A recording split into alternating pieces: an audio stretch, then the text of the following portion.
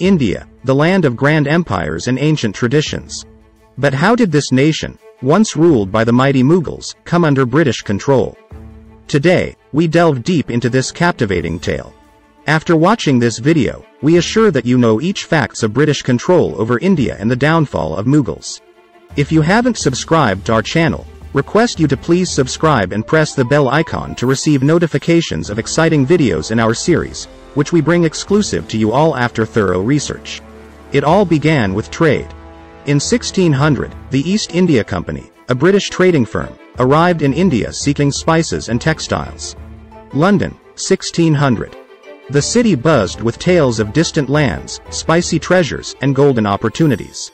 At a grand building, a group of merchants huddled together, fueled by a dream. Merchant 1. We've seen the Portuguese and the Dutch bring riches from the east. Why shouldn't we? Merchant 2. Agreed. We'll form our own company. The British East India Company. Their first stop? Indonesia. But it wasn't as easy as they thought. Merchant 3. Looking frustrated. The Dutch already have a strong grip here. We can't compete. Merchant 1. Then, let's change our course. To India. A land ruled by the mighty Mughals. The British knew they needed the Emperor's blessing. Merchant 2. Your Majesty, we come from Britain. We wish to trade in your rich lands. Jahangir stated, why should I trust you? Sir Thomas Roe confidently mentioned, Your Majesty, we come with respect. We want a partnership, not just profit. Let us show our sincerity. It took nearly years to convince Mughals. Gifts, words, and many meetings later. Jahangir, smiling, all right, set up your trading post in Surat. Let's see if the tales of British integrity are true. Finally, British East India Company set foot in India. And a journey it was. From Surat, they traveled far and wide. Many local rulers stated to British East India Company, you helped us in our time of need. This land is yours. With each act of help, a new chapter began. The British weren't just traders now, they were allies. As time moved, the mighty Mughals weakened. The company saw this. Robert Clive mentioned very clearly, we have the strength now. Not just to trade, but to rule. From dreamy docks in London to ruling vast lands in India, the tale of the East India Company is nothing short of a grand adventure. Their story, like the spices they sought, added flavor to the pages of history. Now, for some lesser-known facts. Did you know? 1. The East India Company had its own army, larger than Britain's standing army in the 18th century? 2. Many Indian rulers hired European mercenaries to modernize their armies? 3. Tipu Sultan, a southern Indian ruler, sent an ambassador to France to form an alliance against the British? The British East India Company's strategies and maneuvers in India were multifaceted and evolved over the years. Here's a deeper dive into the methods they employed to consolidate their control.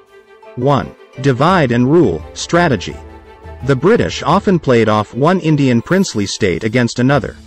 By exacerbating regional, religious, and ethnic differences, they managed to divide potential opposition and keep a balance of power that favored them. 2. Political alliances and subsidiary alliances. The doctrine of subsidiary alliance was introduced by Lord Wellesley, Governor-General from 1798 to 1805. Indian rulers entering into this alliance had to accept British forces within their territories, and in return, the British would aid them against any external aggressions and internal revolts. Essentially, this made the princely states dependent and de facto subordinate to the British rule. 3. Doctrine of lapse. A policy devised by Governor-General Dalhousie in the mid-19th century, this doctrine dictated that any princely state or territory would automatically be annexed if the ruler was either manifestly incompetent or died without a male heir. This allowed the British to take direct control of territories that previously had puppet rulers. 4. Economic exploitation and monopolization. The company established trade monopolies. India's famed textile industry, for example, was systematically destroyed to favor British-made goods. This severely impacted local industries and resulted in the economic weakening of many regions. 5. Modern infrastructure development. The British developed railways, telegraphs, and postal services, seemingly modernizing India. But these primarily served the purpose of resource extraction and movement of their troops. The railway network, for instance, helped them transport raw materials like cotton to ports for shipment to Britain and, in return, allowed for the easy distribution of British manufactured goods in India. 6. Administrative changes and codification of laws. English became the medium of instruction and the official language for administration. They introduced European-style bureaucracy and legal systems, replacing or significantly altering indigenous systems. This ensured smoother control and governance, aligning the administration with British interests. 7. Cultural imperialism. English education, Christian missionary activities, and Western lifestyle changes were promoted.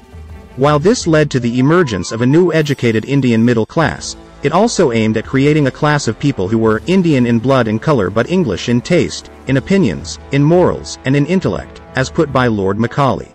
8. Using force and military might. The company maintained a large standing army. They suppressed revolts ruthlessly and made displays of military power to dissuade any potential resistance. 9. Control over key strategic ports and regions. By acquiring control over major ports like Calcutta, Bombay, and Madras, the British effectively controlled trade and naval routes, which were crucial for their dominance. 10. Propaganda and information control. By controlling and influencing local media, schools, and institutions, the British could shape narratives that favored them and their rule. The East India Company started as a trading entity, but by employing these strategies over time, they morphed into a sovereign force that controlled vast swaths of the Indian subcontinent. They had a sophisticated understanding of power dynamics and effectively leveraged every tool at their disposal to expand and maintain their hold over India. Hope you enjoyed diving deep into history with us today. If you loved this journey and don't want to miss out on more thrilling tales from the past, hit that subscribe button below. And don't forget to click the bell icon, so you're always in the loop whenever we release a new video. Join our community and let's continue to explore history together. Until next time, stay curious and keep exploring. Thanks for watching.